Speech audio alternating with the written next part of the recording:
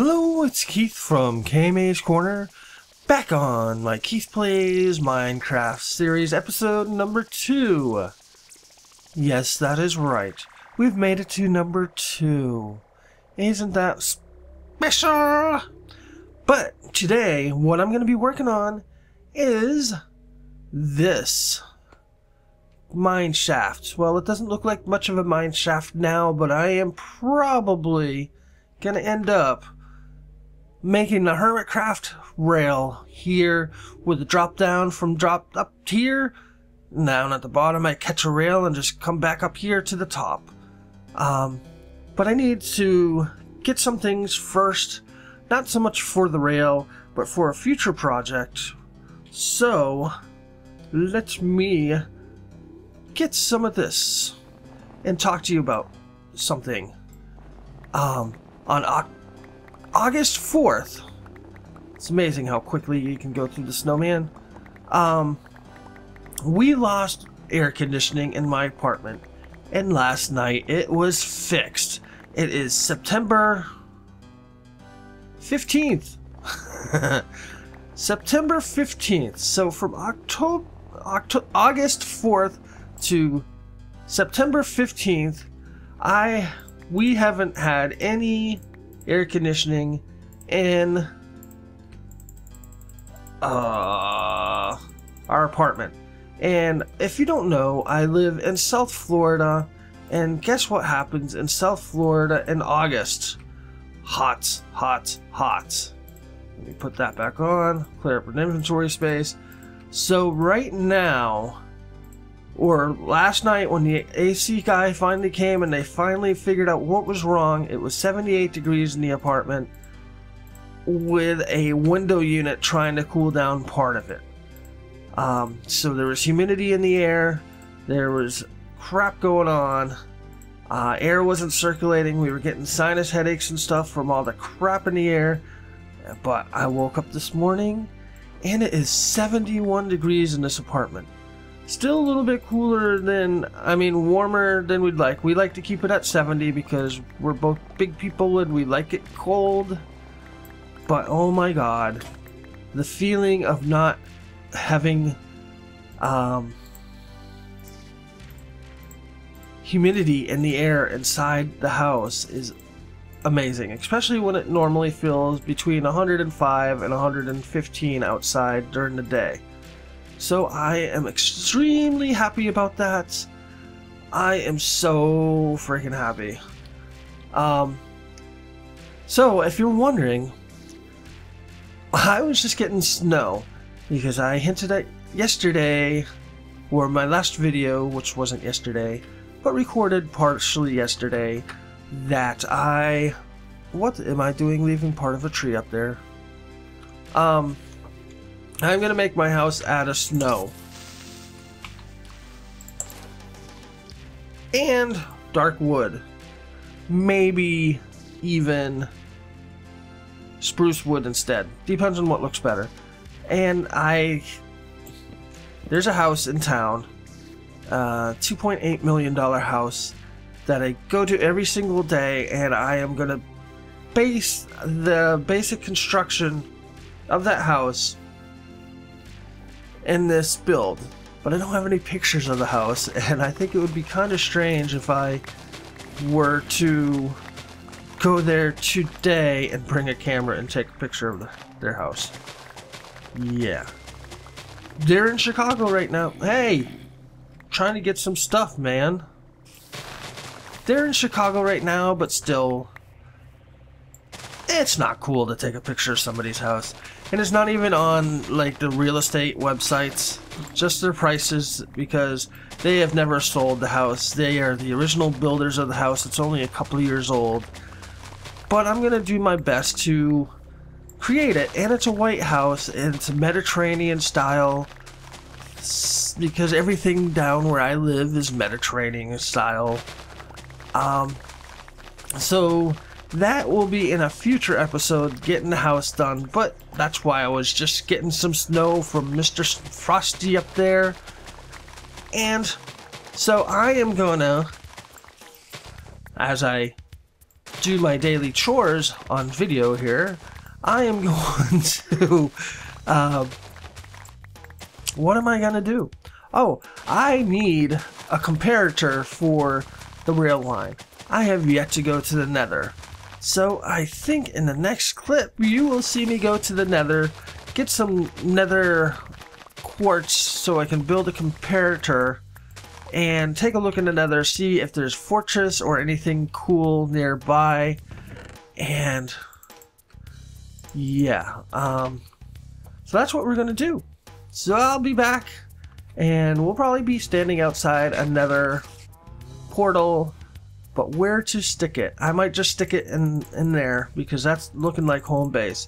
And I had this idea yesterday. We have these lizards, these geckos that run all around town. If you've ever been to South Florida, you've seen them before. They're cute little geckos. And I was thinking of making a statue of a gecko kind of like clinging to the side of this mountain. That's a project, possibility. I've never made a statue of 3D-ish, always made pixel art type stuff. So that should be interesting. But on to the Nether.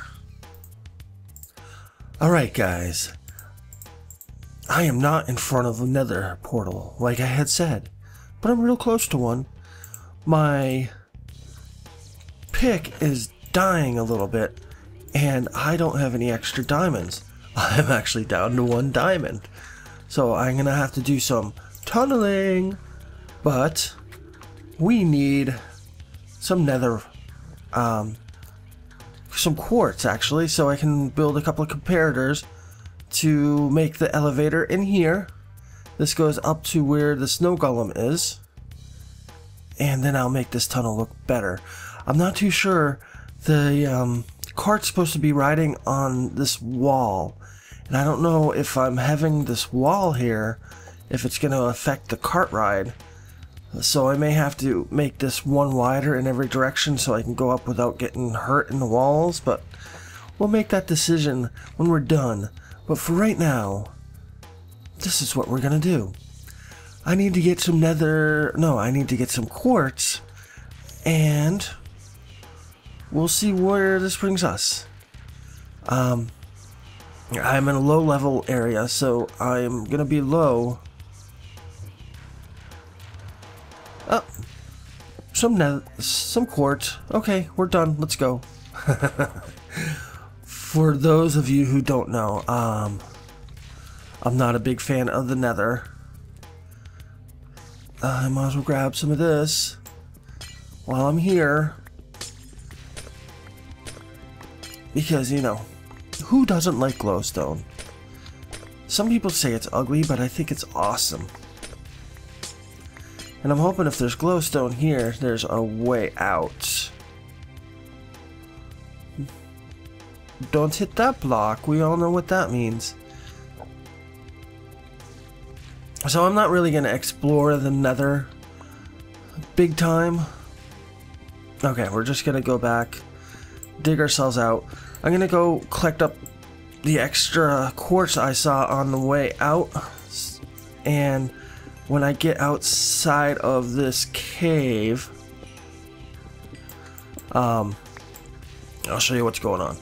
But I'm just going to grab a little bit of this quartz. Not to build with, but I don't know.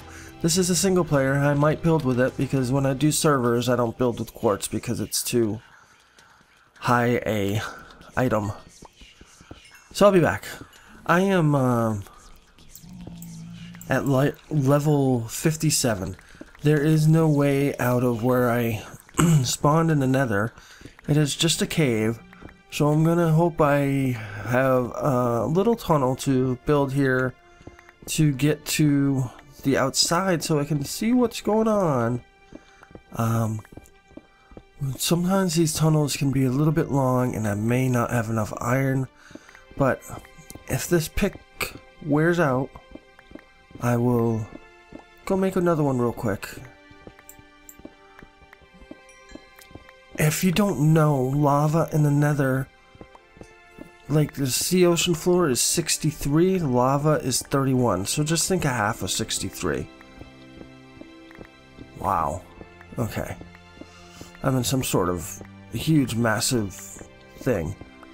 I'm gonna go get another pick, and when I finally do make it outside, I will let you know. Imagine that. Oh, the pigmen are already infiltrating my base. So just alone in that cave, I was able to get a stack and almost a half of nether quartz. And also inside that cave, I got some glowstone, which is kind of weird.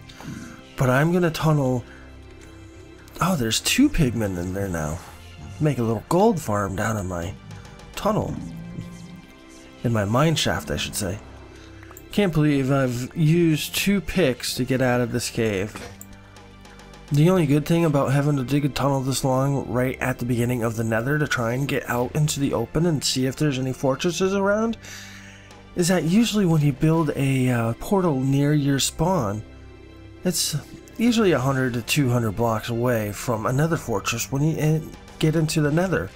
So if I've already made a tunnel that is a couple of 100 blocks long, that means when I get out of here, there's going to be another fortress staring me right in the face.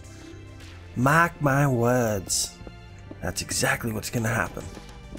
I know it. Where's the end of this tunnel? Come on. Come on, baby. I have found an exit. And I am going to mark my exit. And look what I found. That's right. It took a little effort. Took a little roaming. But here, I am gonna conquer this.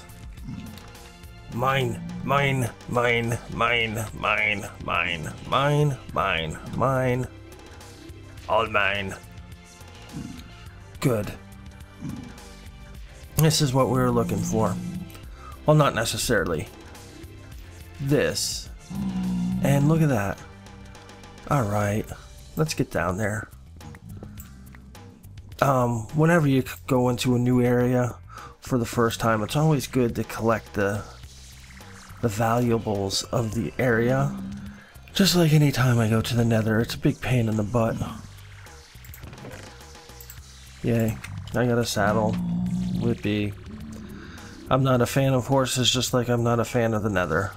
So I'm going to give a quick little tour of this fortress and get anything that's worthy. Then I'm going to get the flock out of here because me and nether mixes like oil and water. I'm not a big fan, even though I tend to spend most of my time. Obsidian. Ooh, I just doubled my diamonds.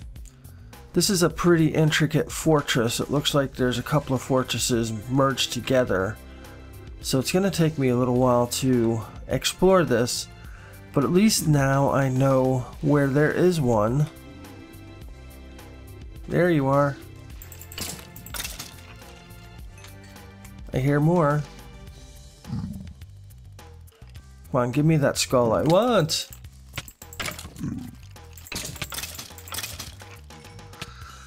Dang it. Wither me. Wither me good. So I'm gonna get out of here again. Oh, wow. This is pretty cool. That is uncool. This is a perfect spawning.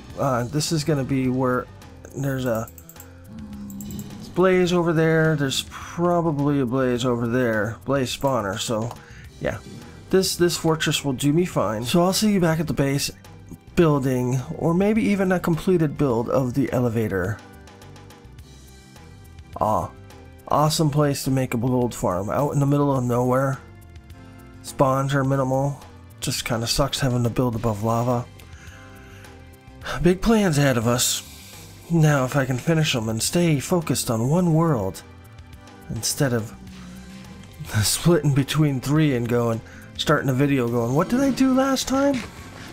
So, oh, you're gonna make my life miserable, huh? Blaze rod, thank you. Into the fire. I'm getting out of here. See ya. So, I have managed to find my way out of the nether. As you see behind me, I did lose a helmet, but that is okay. I have done some work. I did the second tunnel of awesomeness. I was actually miscalculated. I thought these tunnels of awesomeness was 250 blocks long, but you know what? 25 torches at 5 blocks apiece is 125 blocks, so it's 250 blocks from there to the other end of the tunnel instead of 250 that way, 250 that way, which is, I guess, okay, because what I'm going to do is I'm going to go 125 blocks that way, you know, making it 3 wide and having the branches off to the sides, and 125 blocks that way, same sort of thing. So that should be good enough to get all the stuff that I want, and maybe find some spawners. And I did find some spawners in the very first episode, and I forgot to mention them, because they're not good spawners. Let me tell you. Yes, let me tell ya. You know, I should always do this when I go into this view. I guess in 1.9, when you do this view, the mustache goes away, but the mustache gives me personality. Yes, a personality. Okay, enough of that. I found spawners. I found 2 spider spawners, and I just killed the torch, and a zombie spawner. The only spawners that I'm really interested in are skeleton spawners. So yeah, spider spawner, pretty awesome. 2 of them actually. It almost reminds me of the Serenity Network. 2 of them, they're about 20 blocks too far apart. They're like 20 blocks closer. I could have a dual spider spar thing. But I went to work after I came out, and I got my nether quartz, and I've used up my nether quartz, but I only made 1 comparator, which means I have, yes, quartz in this build, which I think is a first ever. I don't think I've ever built with quartz, just because I hate the nether so much and I don't like getting it. But let's take a look. I was going to make the elevator, and doesn't this look familiar? This is on some sort of server that we keep seeing. It's actually a woolly design. I didn't realize it was woolly. I thought it was somebody on Hermitcraft, but not woolly. I know Mumble Jumbo and I think Slipgator. So these are my colors. Unfortunately, Slip and I have a affinity for diorite and blue. So unintentionally, but kind of intentionally, my builds will be kind of looking like his color scheme wise. I don't have the massive ability to make weird looking designs like Slipgator does and make them work. I can't do his designs. Oh my god, he's crazy like that. But the color scheme will look kind of familiar, and it does work, as most people have seen Hermitcraft videos, knows what it's all about. Basically, there you can put a minecart here to load up this, because it's kind of hard to load up the dispenser with with blocks here. So I just put a hopper here, put a minecart here, so when you click this button, it actually shoots the minecart out, puts it on the rail, and then there's this little delay that comes back around and then sets the cart going after a certain time. Initially, their designs, or at least Mumble Jumbo's version of it, this power rail isn't here because if there's nobody in it, the cart won't make it around the corner here.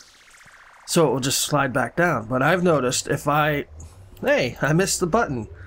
If I go like that, and I put a cart, and that shoots up, it goes all the way up to the very top, and eventually, in probably 10 seconds or so, you will see it drop back down here, and there is a hopper, there it drops, hopper that brings it back around and back into this dispenser. So, let's go for a ride.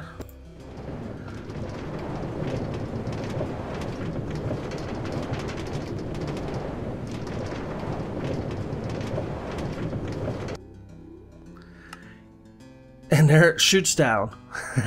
I love that. That's my favorite part. I showed the ride to my wife, and she's like, no, you know, that gets me dizzy. Don't ever make me ride that again. But, I like dizzy. But when you come up here, obviously, you hit the thing. I've made these before.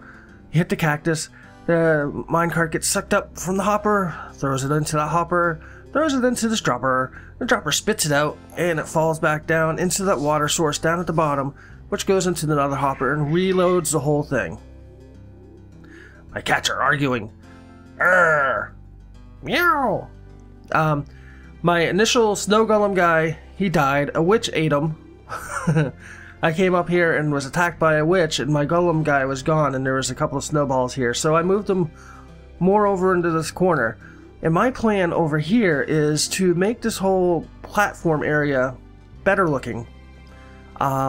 So it look, you know, the dirt will be gone, and this will be replaced by diorite, of course. And I made the stairway up here, and there's the quartz. And God, is quartz expensive. Jeez Louises. And these are only half slabs. Gosh. So, yeah, I will be using quartz, but not that much.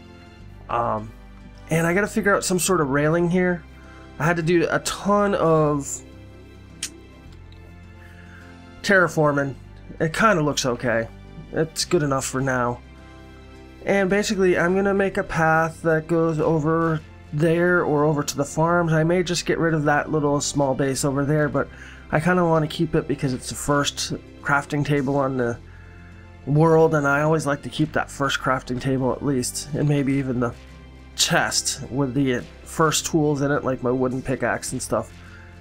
But this is basically the mechanics are all done. Now I just gotta make it beautiful, and that's what I was working on here, trying to figure out something. I'll work on the path another day. So, when you're up here and you want to go down to the mine shaft, you just go in and you go for a ride. Ah! And there you are. And you want to go back up? You know, I should stop holding torches while I do this. And then you go back up.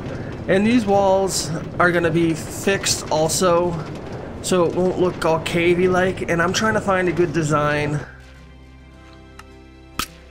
That's my favorite part, and the thing goes back down. I just love that for some reason. So, along with this pathway, I'm going to have some sort of design that mirrors the angle that you're coming up, kind of make it look more high anxiety-ish, because I think that would be cool. So, when you come back up, you kind of get this feeling better. We can do that faster.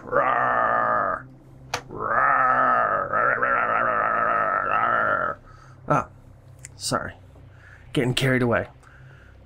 So, I'm going to work on this, and I'll be back for the last part of the episode with this hopefully complete, and maybe the designs in the walls. This is going to take a little while.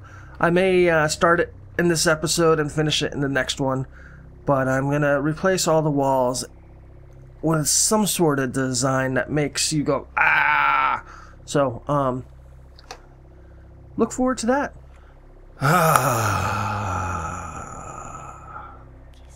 Now that I've made you all dizzy, I will show you what I've done. Sorry for all the circles I've been doing lately. I finished this top area. In total, diorite and blue glass. And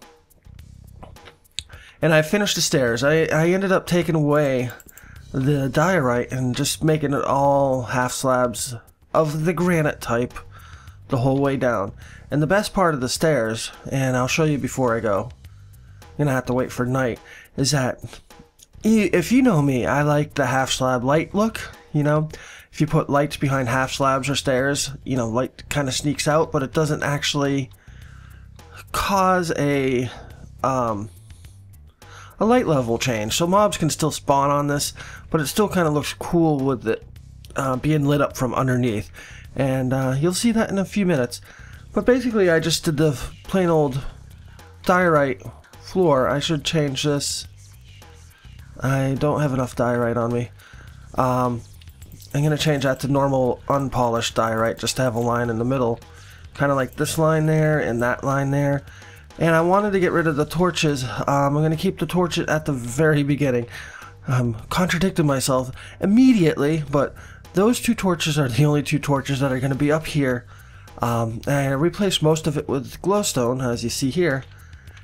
And of course these blocks are going to be gone, so these stone will be gone, but I'm going to change that when I decide what to do with the whole shaft of this tunnel. And back here I put Olaf, our friendly little snowman.